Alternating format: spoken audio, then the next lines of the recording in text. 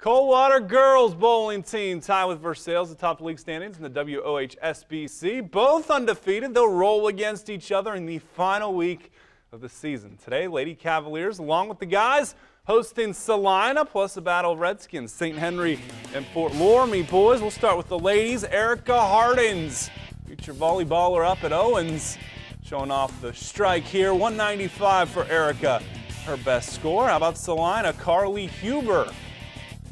Some good spin on this one and knocks them all down for her strike. Paige Hardings, the younger Hardings, just a freshman. She gets a 185 strike here. Coldwater wins 26-59 to 21-04. St. Henry's boys in action. Michael Stout. You guys are saying he steps up, throws one ball and gets on TV. When you get a strike, you do. Alan Albers leads the way with 243. St. Henry beats Fort Loramie 28-19 to 21-91. For Salina, here's Bailey Wenning, and he's excited for the strike on TV 44. Coldwater matching Corey Whitaker. Nice spare here, picks them both up.